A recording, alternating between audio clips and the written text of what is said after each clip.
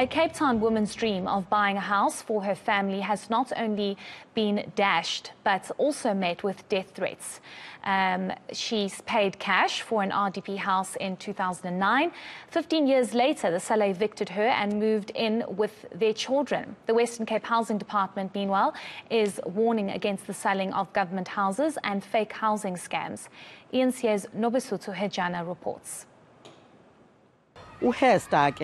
Lo endithengise indlu uyitshilo into yokubana ngomlomo wakhe into yoba if I value my family I should move out because ikhona into ezakwenzeka. Celiwe Dlula says she's currently staying in an area she fears disclosing due to safety concerns. For 14 years, she had been staying in her dream home in the Capricorn area of Vrygrond after buying a house for 22,000 rand in 2009.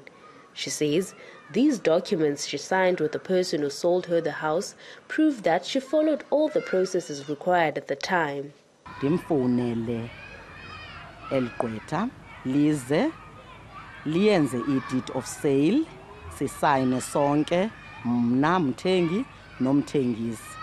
Then indlu le uHester etshilo into yoba uyithengisa nge-22,000. So igqwetha ke ngoku xa kubuzwa i-account number for uba nditransfere imali athi akafuni imali izawubheka kwi-account yena ufuna imali cash. Dlula says in the area she was staying in, she wasn't the only one who bought an RDP house.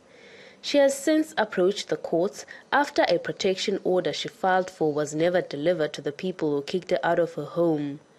By law, a BNG house beneficiary is allowed to sell their house after 8 years, and before selling it privately, the state should be considered first due to the long list of those who need housing.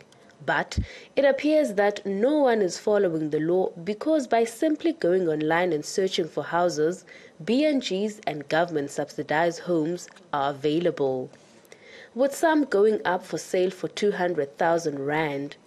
Western Cape Infrastructure MEC Tertius Simmer says it appears that there is a syndicate.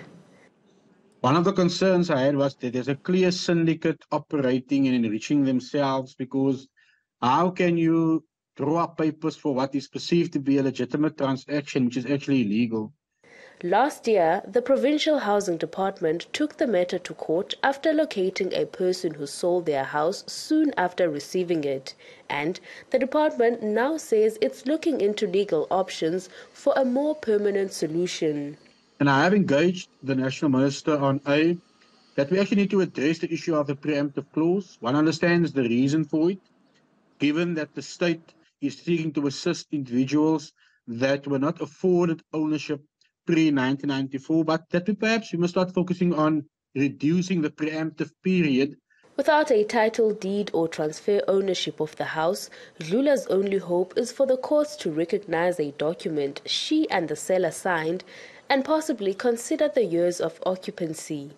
Nobesuthu Hejana, Cape Town.